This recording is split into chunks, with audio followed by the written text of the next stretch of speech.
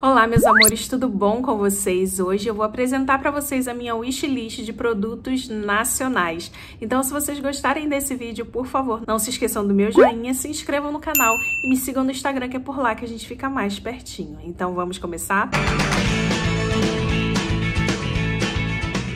Eu estou aqui em Orlando, mas os meus olhos estão sempre voltados para as novidades do Brasil. E eu fico aqui de longe babando e anotando tudo que eu quero, sabe? Fazendo realmente a minha lista de desejos. Eu quero mostrar para vocês alguns produtos que eu quero muito testar. Vou começar falando de uma base que ela não é lançamento. Ela é um lançamento, mas não lançou agora, sabe? Que é a nova base da Vult. Vou colocar uma fotinho aqui. Eu tenho ouvido só elogios dessa base e eu tô muito curiosa para testar a base da Vult. Eu gosto muito da HD, é a minha base favorita da Vult. Então eu fiquei bem curiosa para testar essa nova base.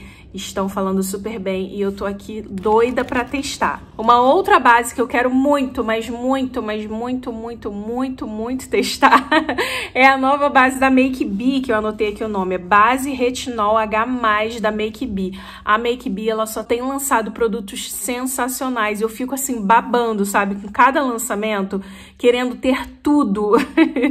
Mas como a gente não pode ter tudo nessa vida, eu vou só anotando, fazendo a minha listinha pra ir, né, comprando uma coisinha de cada vez. E essa base, sem dúvida, entrou pra minha lista, tipo assim, no top, sabe? Top 3, vamos dizer assim. Porque é uma base que tem uma proposta muito sensacional. Ela tem uma textura leve, ela tem proteção, fator de proteção 80. E ela tem uma tecnologia de tratamento incrível também. Então é uma base que eu quero muito, gente, mas muito. E eu só tenho ouvido elogios também sobre essa base. Todas as resenhas que eu vi até agora foram positivas, então só me faz querer ela cada vez mais, sabe? É uma base que eu tô assim enlouquecida para testar. Um outro produto, na verdade, uma outra marca que eu tenho muita vontade de testar, eu saí do Brasil sem testar, saí na vontade, que é a marca Detoni. Ela é uma marca nova, né? Uma marca nacional nova, porém ela foi lançada justamente quando eu tava vindo pra cá, então eu não tive tempo de comprar nada e eu só fico babando nos posts dos blushes cremosos, da paleta. Gente, que marca linda! Coisa linda, a identidade visual deles é linda demais. E esses blushes cremosos, gente, são de enlouquecer. Eles acabaram de lançar várias cores desse blush cremoso. E eu só fico assim, gente, eu só queria um. Só queria umzinho, sabe? Mas enfim, em breve eu terei. Eu quero muito testar essa marca, porque também tenho ouvido muita gente falar bem. E, sei lá, a identidade visual deles me ganhou de cara, sabe? Não sei explicar pra vocês. E os produtos também chamam a atenção, sabe? Ah, eu fiquei muito curiosa pra testar essa marca todinha. E um outro produto também de uma outra marca que eu sempre quis testar, mas eu nunca consegui testar aí no Brasil, é a marca Dride, que também é uma marca nova, se eu não me engano, né? Pelo menos eu conheço essa marca há pouco tempo e também todas as pessoas que testam esses produtos falam muito bem da base, do corretivo. Então, eu já tive a oportunidade de testar aqui, né? Porque a Sandrinha tem vários produtos da marca. Então, tipo, o que eu testei, eu amei. Mas eu queria muito testar a Esponjinha da Dride e todos os produtos da Dride, porque eu acho que são incríveis. Eu já vou dando spoiler que eu amei demais os produtos que eu testei. E, assim, foram poucos, mas eu amei. E só me deu mais vontade de conhecer a marca, sabe? Então é isso. Agora precisamos falar da paleta Red Diamond da Eudora. Vocês sabem que eu amo a Eudora e sempre que tinha lançamento eu comprava pra fazer resenha pra vocês. Então eu tô meio que em abstinência aqui, olhando os lançamentos da Eudora sem poder ter, sabe? Pelo menos por enquanto. Gente, eu fico assim, caramba, cara. Eu queria muito comprar esses novos batons da Nina. Eu queria muito essa paleta, muito essa paleta da Eudora.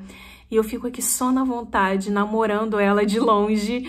E eu quero muito essa paleta, gente, de verdade. Muito. É uma paleta grandona, com várias cores incríveis. E eu quero muito essa paleta de verdade. Esse produto é um super, ultra, mega power lançamento. Que, na verdade, nem lançou ainda, mas eu já tô falando que tô querendo. Que são os novos corretivos da LFPRO. Vocês têm noção que a Lu Ferraz vai lançar corretivos Cara, meu sonho de consumo é testar o corretivo e base da LFPRO, porque ela é muito parecida comigo em relação a gosto, sabe? E ela também tem uma olheira super pigmentada, assim como a minha, então a gente bate muito nos gostos em relação a corretivo. E, cara, eu tô muito enlouquecida pra testar esses novos corretivos da LFPRO. Eu tenho certeza que vão ser sucesso, porque a Lu, ela é muito criteriosa em tudo que ela faz. E pra ela lançar corretivo, é porque ela testou muito, é porque ela conseguiu a melhor fórmula, porque ele é super exigente. Na verdade, a Lu já era para ter lançado corretivo e base há muito tempo, porque ela já tá testando várias fórmulas há muitos anos, sabe?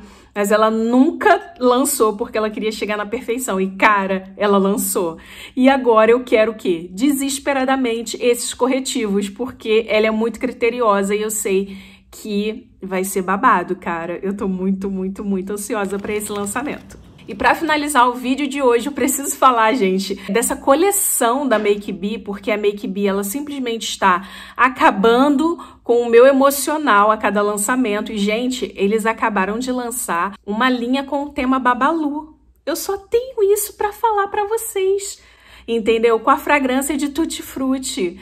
Eu acho que de maquiagem só tem um gloss. Todos os outros produtos são hidratantes, body splash, se eu não me engano, produtos de cuidados com a pele. Mas, gente, eu queria tudo. Eu queria toda essa coleção do Boticário. Gente, é muito nostalgia, cara. Eu queria muito. Só pela embalagem, sabe? Que é toda do Bubbaloo, de Tutti Frutti. Ai, gente, eu queria. Ai, eu queria muito.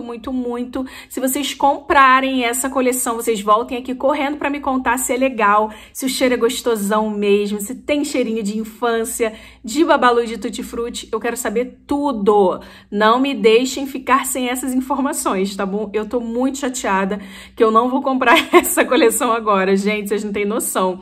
Mas eu tô apaixonada também por essa coleção. Ai, gente, a Make Be tá arrasando muito nos lançamentos. Eu só tenho isso pra dizer pra vocês, eles estão arrasando. Então é isso, meus amores, essa é a minha pequena wishlist. Ela é maior, muito maior, porém vamos deixar a outra parte para um próximo vídeo, porque senão a gente ia ficar aqui um tempão só falando desse tema, porque vontade tenho e muita de vários produtos nacionais que agora não tenho mais acesso, mas enfim, em breve terei. Então é isso, meus amores, eu vou ficando por aqui, deixando um beijo enorme no coração de vocês. Não se esqueçam que amanhã tem vídeo novo aqui no canal, amanhã continua a nossa maratona de vídeos aqui. Eu vou estar aqui te esperando, ansiosa, tá bom? Um super beijo pra vocês e até amanhã. Tchau!